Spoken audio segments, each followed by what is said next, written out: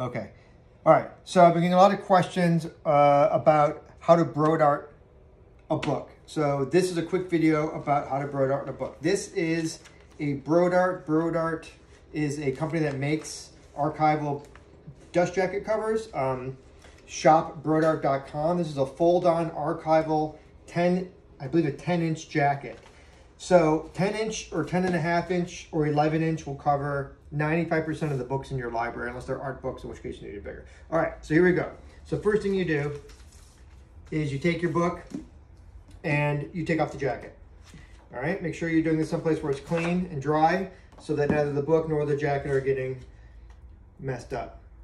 Then you have your sheet, your Brodart sheet. So you want to put it plastic side down, paper side facing you.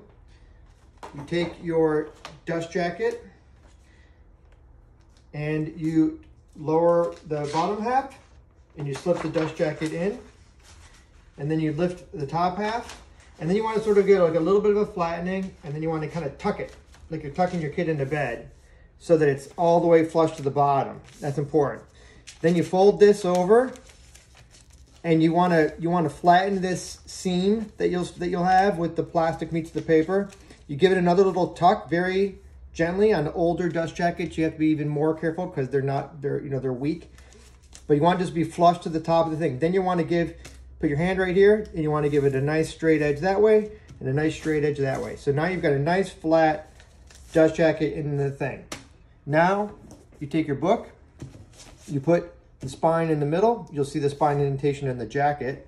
It's kind of a guideline. You drop one flap very gently. You fold over like that. Drop the book.